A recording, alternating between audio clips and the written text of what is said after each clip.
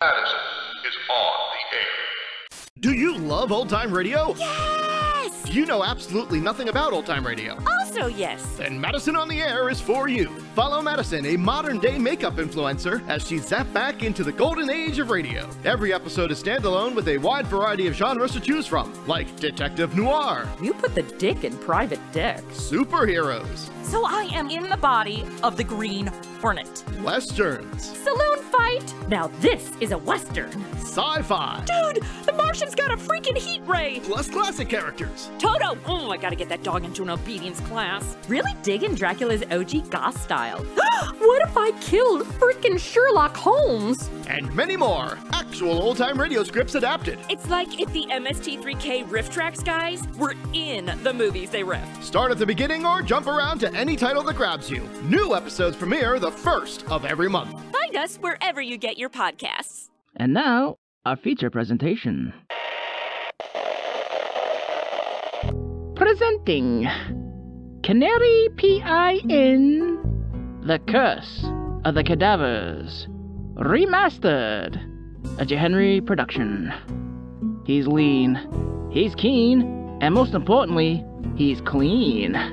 Don't let your suds be duds and reach for Duke's detergent. Now with triple the amount of filtered bovine tallow.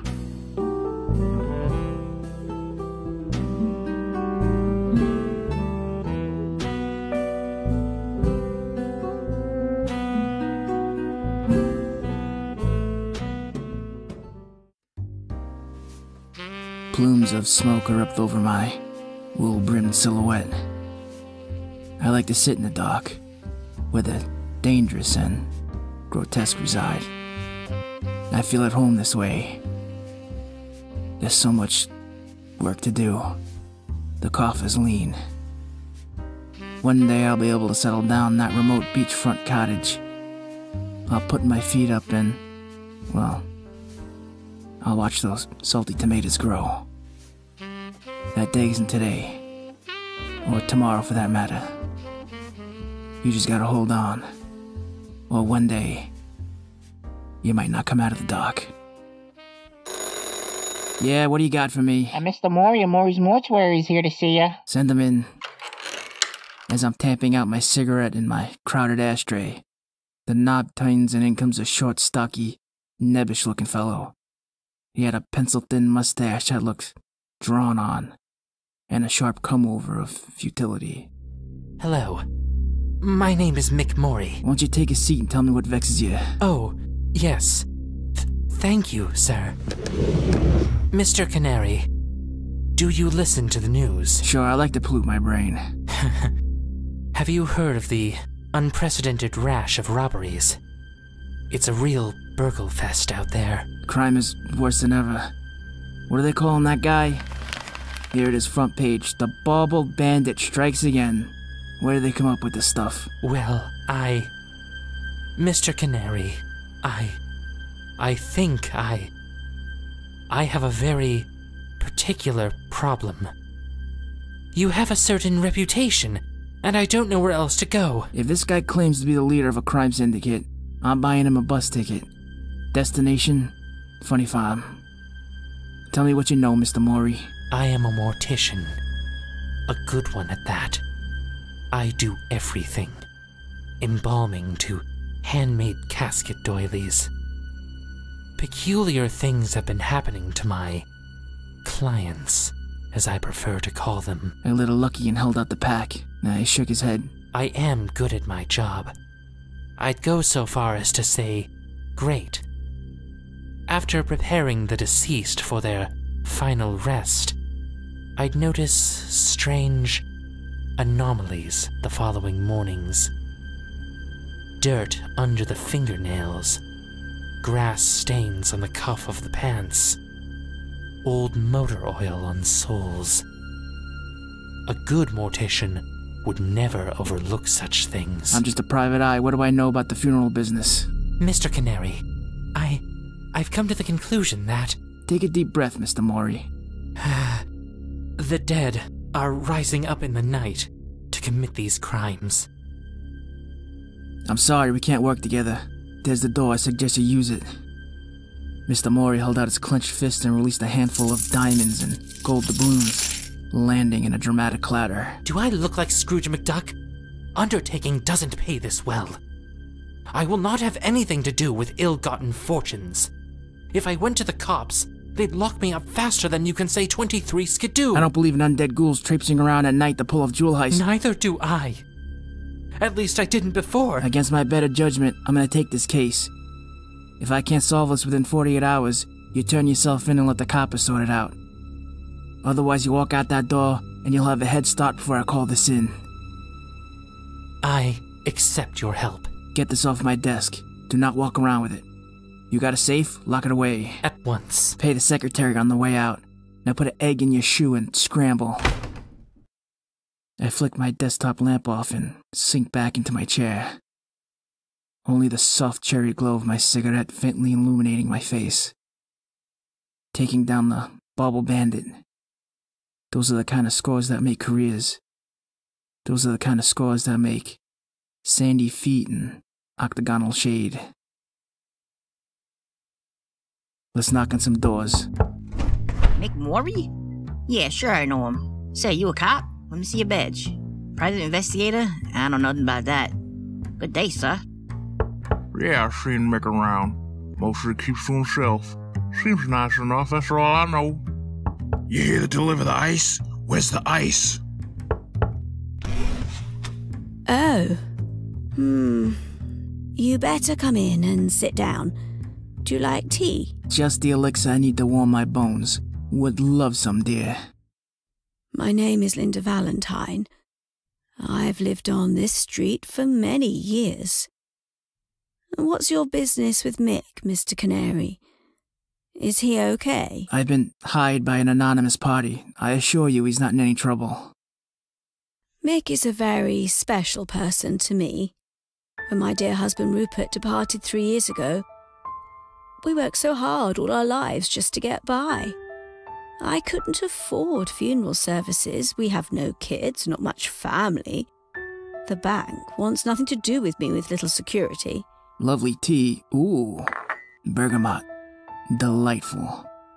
I was ready to bury Rupert in a plain pine box up on Potter's Field, but Mick stepped right in.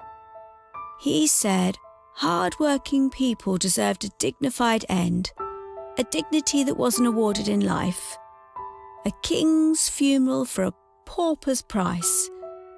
For that, I will always be grateful to that man. I'm sure you'll find similar stories if you dig deep enough. I don't think anyone will give you the time of day if they think it'll incriminate him. He's a treasure to this town. He even makes sure my walkway is shoveled in the winter, and I bring him Mama's meatballs every Sunday. It's the least I can do. Thank you very much, Miss Valentine. One thing you'll learn in this line of business is how to read people. Some residents were on the level, and some were feeding me lines so fat you could hang your laundry on them. Morrey's Mortuary, a ground floor business with an apartment on top. A modest property with neatly kept shrubbery. I've been expecting you. I've been getting many calls that you've been asking around town about me. Show me the scene of the quote-unquote crime. Right this way, sir. You are standing in the parlor where we greet guests and they can talk. This is the powder room and this is the utility closet. The commode. Mopping buckets. Story checks out. And this is the viewing room. It was nicer than I expected. Persian rugged floors. Chairs neatly lined up. We serve all denominations here and dress the room to their needs. Behind this curtain is a door downstairs to the embalming area, and a lift for bringing the deceased up and down. I jot a few things down on my notepad. Half the time I'm writing nonsense, but it keeps people on their toes. Okay, let's go downstairs. And this, Mr. Canary, is where the magic happens. Where I prepare the cadavers as they come in. This is where those phantom jewels appear? Precisely. On a counter there. On the draining table here. It's never in the same spot. one-time jewels were in the light fixture. Looked like Barnum and Bailey in here. Kinda nice. What's this room? That's where we keep our clients on ice. Nah, I'm afraid you'll have to open it. Pretty full right now, as you can see. Kind of a double-edged sword in my business. When crime and sorrow is booming, so am I. Each body laid on a stretcher with a thin white sheet draped over. Their grayish feet stick out like macabre mannequins in a line, each tagged. Why do these ones have black tags while the rest are white? Those are for the indigent and unclaimed. They are stored here until the state tells me to prepare them for the potter's field. Usually buried with a blank grave marker. Even if they're going in a box of raw pine, I give them every care I can give them. Maybe give them the respect they didn't get in life. Coming in, I saw an apartment on the second story. It's not much, but it saves time on the commute. There is a separate entrance on the side of the building. We do a quick walk around of his apartment. A quaint bachelor pad complete with soup cans on the kitchen counter, and an overflowing hamper. A far cry from the neatness of his business. We're gonna stake out this building day and night. I can't have you anywhere near this place. Take this card and go to this address listed. You'll be staying under the name Tammy Tamerson. Tammy? Who's she? Once you're in the room, you stay in. You need a couple salami sandwiches, then you better plan accordingly. I'll have eyes on you too, so no funny business. Now get a move on, Tam-Tams. I stopped by my office to grab my thermos. I turn on the radio to catch the end of the 9 o'clock news. Clouds coming in from the west with mild temperatures going into the morning. Chance of intermittent showers. And now, we go to the chief of police for the ever-developing Bubble Bandit saga. It's been 4 days since there's been a robbery. We don't have any reason to believe he will even strike again. Museums, banks, and other places of interest are now at heightened levels of security. He doesn't seem to hit residential areas, but all the same, lock your doors, windows, and take proper precautions. We assume he is armed and dangerous. We are very busy. That will be all. I pull up the Morreys and park across the street. Collar pulled up, hat pulled down. Fresh pack of Luckies on the dash, newspaper unfurled as cover. A hazed hobo and his bindle making his way towards the train tracks. A stray cat pawing at the garbage cans cranes his head towards me and darts off into the shadows. Nothing. Not a damn thing all night. I collected Mick and once again we did a walk through the mortuary. Through the parlor, down the hall, and into the viewing room. Nothing out of place. Then down the stairs into Mick's laboratory. In the corner was a cold metal chair, where laid a single gold coin. Now this definitely wasn't here yesterday. Mr. Canary, for the life of me, I don't know. Open the human icebox. Mud prints stretched over the floor tiles, as if the perpetrator was dragging his leg. I put on a pair of rubber gloves and I went up and down the line. 3 of them showed debris from the outside world. I grabbed Mr. Morrey by the collar. What's this? You trying to make a fool of me? The dead stay dead. They don't steal priceless artifacts. I had my eyes on this place all night. No one came in or out. Mr. Canary, I am just as confused as you are. I'm the one who's innocent and has everything to lose. I don't know what is happening. We're gonna meet back here at 5 p.m. I'll get some chain and a padlock and lock myself in here. I'll slide the key under the door to my partner who'll be on the outside. If I don't see any voodoo, you explain it to the judge. I reach into my inner pocket of my trench and pull out a thin case containing some tricks of the trade. I do a quick dusting of the gold coin, doorknobs, and any points of interest. All clean as a houndstooth. And I'm out of here. I keep a cot in my office for when I'm working late nights. And I don't want to get too comfortable. And I was asleep before my head hit the pillow. Maybe I'm getting too old for the grindstone. In my salad days, I could do 48 hours standing on my head. I was up on my own and cleaned myself up in the office sink. And the bachelor life, Slapping my bristly cheek. Better get a move on. Now listen, there's a window in here that you can see from the street. If I need up before morning, I'll flick the light 3 times. Come in lock and loaded just in case. You got it, Canary. I closed the door to the embalming room behind me with a thud. I sealed the door with a greasy cold chain and a stout padlock. I slid the key under the door to my associate. I settle in for the night. I lay a packet of saltines and a small log of summer sausage on the draining table. I take my trench off and the buzzing fluorescence glints off my polished 6-shooter, hanging off my shoulder. I open today's newspaper. The Bauble Bandit is back, read in bold letters. Read the whole damn paper. Some articles twice. Need to stretch. I opened a cabinet containing various beakers and liquids.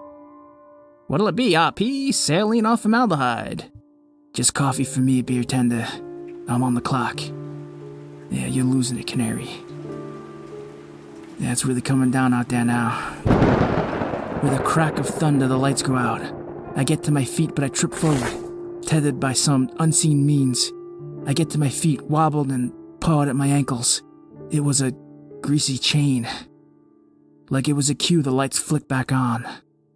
A ghoul-like woman stood at the door, wrapped in one of the modesty sheets like a toga. Pale and not a scratch of hair on any of her exposed skin. She stared at me blankly. You better start talking fast, cue ball. With an explosion of flamboyancy, she started a rant. Mr. Canary, you are in the presence of the great Panini. Does that come with a dill pickle, toots? The chains were only loosely wrapped around my ankles and I stepped out of them. I'm the greatest showman or showwoman you've never heard of. I've learned from the best gurus, swamis and yogis, the best mentalists, magicians and wizards. Did I mention escapologists? She threw the padlock at my feet. I could have easily snuck by you. But, to be frank, I'm bored. I'm not a cat burglar by trade. I just kind of fell into it. It's just too easy for me to steal from people. Because of my vocation, I can never take any credit for my work. I travel all over the world, looking for hard luck cases. I redistribute the wealth to those that need it in the most. Oh, Mick Morrey's always one paycheck away from disaster. He does so much for his community. There's hard luck cases all over the city, all over the world. And I just share a little magic with them. One less Duesenberg for a big man in a big suit. And life-changing fortunes for the deserving. No one gets hurt. The first handful of jewels would have set Mick Morrey up for life. Why'd you keep coming back here? I needed a home base. Stayed longer than I expected, huh? Much suffering and injustice in the city. Terrible, terrible place. Through meditation and breathing exercises, I am able to stop my heart to a nominal amount.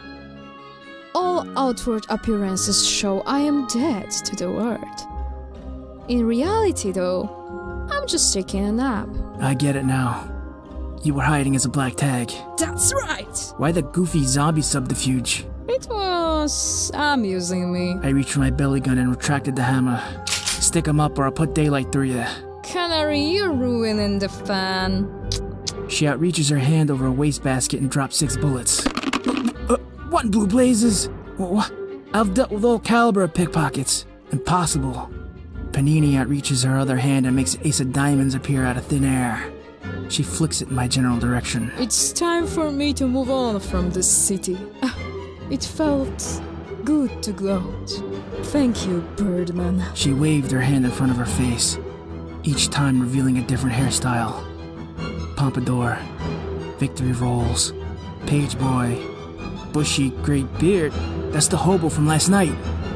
She landed on tight pulled back hair. And now, I make my grand exit. She raises both hands and gyrates her fingers towards the doorknob. All Alakazam! She anticlimactically reaches over and turns the knob and walks up the stairs. I race after to find her, standing in the viewing room, now in a gray suit, shaking her finger at me. Oh, meow. Meow. In a puff of smoke, she was gone. I quickly ran outside. The sun was starting to peek over the hazy horizon. Did anyone come out of the building? No one. Give me a gun. Go to the hotel and get Mick. I ran around the property and back into the building. Where Panini disappeared, a crunched-up ping-pong ball dripping with a mysterious liquid laid. I jogged down to the bombing room. A drab painting on the wall hangs askew, revealing a safe with the door ajar. Mick's jewels, long gone. The playing card Panini flicked at me laid face down on the floor. With the tip of a pencil, I turned it over to reveal a joker. She was still in the building, and she's taunting me as she's running out. No eyes on the outside. She's good. Mick stumbles in with worry painted all over his face. Mr. Canary, are you all right? Look at this mess. Why are there bullets in my trash? Mr. Morrey, I cannot begin to explain what happened tonight, but I will try.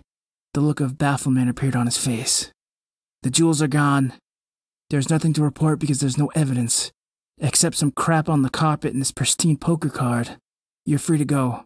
I don't want to see you or a place like this for another 50 years. I saw all the worry wash from his face. Oh, yes. Thank you, Mr. Canary. Thank you, thank you. Please, excuse me. I must retire now. I haven't gotten any rest for 3 days. Mick went upstairs to his apartment. As he pulls the cover off his bed, he finds a sack with a comically large $sign on it, scribbled on a ace of diamonds red. Do some more good with this. Your pal, Panini. Voice acted by, in order of appearance, J. Henry as Canary P.I, Stephen Lynx as Mick Morrey, Jennie Dyer as Lynda Valentine, Ren Noir as Panini. Written, directed, and edited by J. Henry. Music by Pedro Esparza. Kevin MacLeod. Follow us at twitter.com/RPCanaryPI. This concludes the broadcast.